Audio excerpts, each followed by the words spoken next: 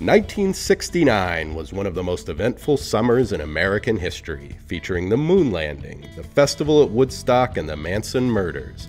But every baseball fan in Oakland was fixated upon the dominant season being produced by their young outfielder, Reggie Jackson, who launched 47 homers, drove in 118 runs, and scored an American League high 123 runs.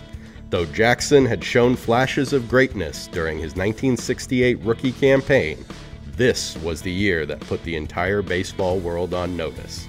The future Hall of Famer wore this glorious garment during that incredible season. 6 years after Charlie O. Finley first antagonized baseball purists with his daring uniform color choices, he was still pressing their buttons, and this seafoam green vest is a wonderfully weird beauty. The first of 2 photo matches accompanying this garment dates to a June 15, 1969 visit to Fenway Park that saw Reggie go 3 for 4 with 1 home run, 3 runs scored, and 4 RBIs.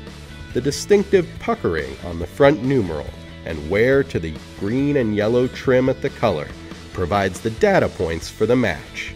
These same attributes are used to match the jersey to the number 140 card of the 1970 Topps baseball set.